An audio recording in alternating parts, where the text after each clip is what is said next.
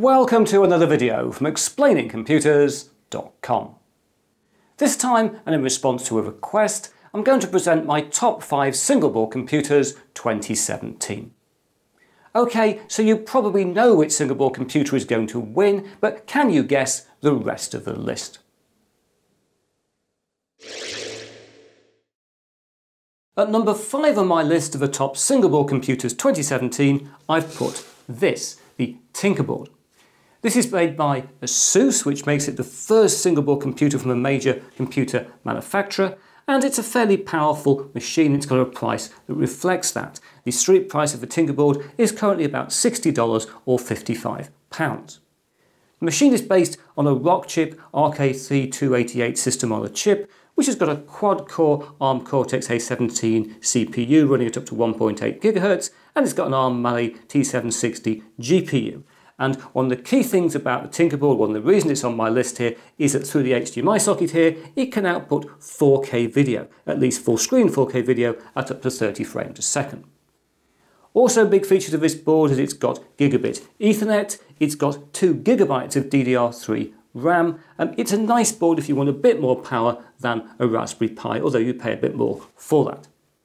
In terms of software, this runs, like most single-board computers, a form of Linux. It's got its own Tinker OS at the moment, which is now running pretty well. Early versions of the Tinkerboard OS were not quite so good, but it's now quite stable, a nice operating system. And there's a good version of Android also for the Tinkerboard. And I'm also pleased to report, as I showed in a recent video, you can run Kodi now well on a Tinkerboard, at least up to a 1080p. So for me, the Tinkerboard is a nice machine. It's a quality piece of hardware, and it's a great single-board computer to use as a media player.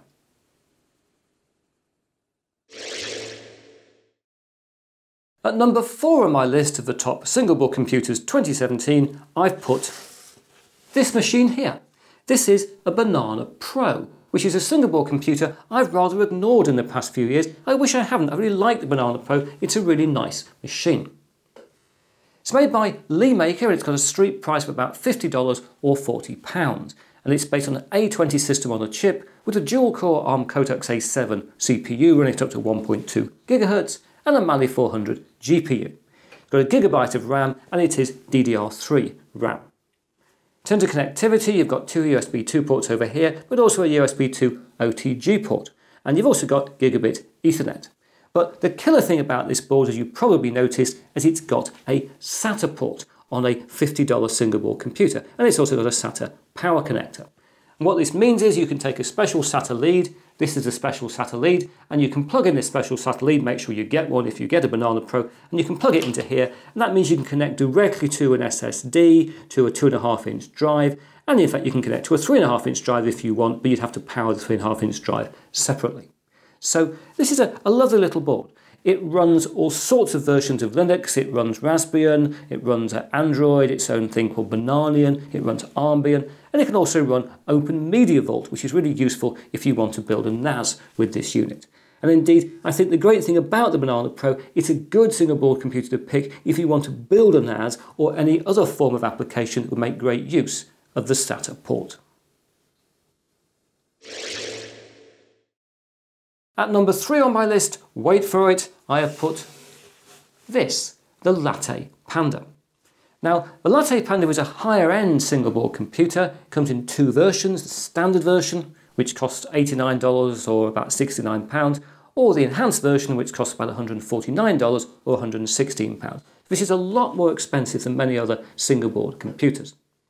But for that, you get a killer feature, which is that this single-board computer, which is made by DF Robot, this single-board computer has got an x86 processor, a quad-core Z8300 Atom CPU, clocked at up to 1.44 GHz.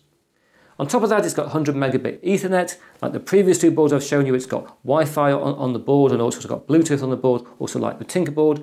And it comes with either 2 GB of RAM on the standard board or 4 GB of RAM on the enhanced board.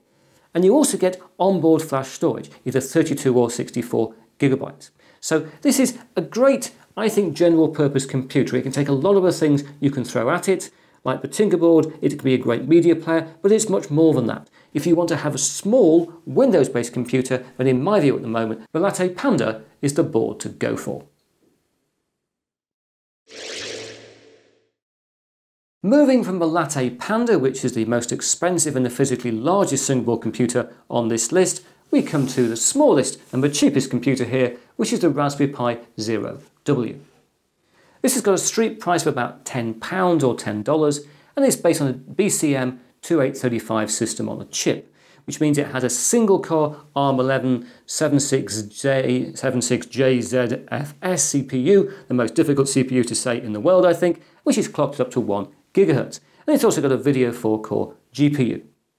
The board's not that powerful compared to the others here. It's got a 512 megabytes of DDR2 RAM, and it's got a 1 USB OTG port in addition to the port we use to power the board, but it has got onboard Wi-Fi and onboard Bluetooth, so you can do an awful lot with this tiny little board. A great board for things like robotics, as I've been showing on this channel and will continue to show on this channel. Because it's a Raspberry Pi, it runs all kinds of available Linux distributions, Raspberry and many others, and it's got fantastic support. And so, in my view right now, the Raspberry Pi Zero W is the ultimate low-cost and miniature single-board computer. So, can you guess which single-board computer will be at the top of my list? Well, I'm sure you can. We're going to move from a Raspberry Pi Zero W to the Raspberry Pi 3, which is currently, I think, in my view and most other people's view, the king of single-board computers. It's not the best featured board on the list, it's not the cheapest, it's not the most expensive either. But if you don't know which single-board computer to get, you'll never go far wrong with the Raspberry Pi 3. The street price of a Pi 3 is about $40 or £34, and it comes with a BCM 2837 system on a chip with an ARM Cortex A53 quad-core CPU, which is clocked at up to 1.2 GHz. And it's also got a video core 4 GPU. In terms of RAM, we have 1 GB of DDR2 RAM, and we've got 4 USB ports over there, all USB 2, and we've also got onboard Wi-Fi and onboard Bluetooth, and it's got Ethernet, it's 100 megabit Ethernet, not the gigabit on some of the other boards, but it's perfectly sufficient. And the great thing about the Pi is it's a really reliable mass-use platform. It runs lots of versions of Linux, it runs Raspbian, and you can run Ubuntu Mate, which is really nice on it. All sorts of other operating systems are available. Lots of support out there if you're trying to get into a Raspberry Pi 3. So this, in my view, has to be the king of single-board computers.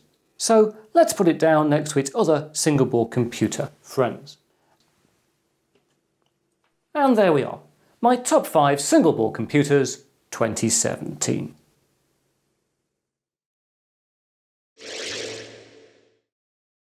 So there we are, my top 5 single-board computers 2017. Now, there are of course lots of other single-board computers on the market at both the high end and the low end of the price range, and I've looked at some of those on this channel in the past, and I'll look at others on the channel in the future. But I can only get 5 on my list, and my top 5 is, well, it's my top 5. But of course, you might have other views, and if you do, if you think I've missed something out, or I've actually praised something too highly or something like that, please let us all know in a nice polite way down in the comments section. We know that we all here like talking about single-board computers. But now that's it for another video. If you've enjoyed what you've seen here, please press that like button. If you haven't subscribed, please subscribe, and I hope to talk to you again very soon.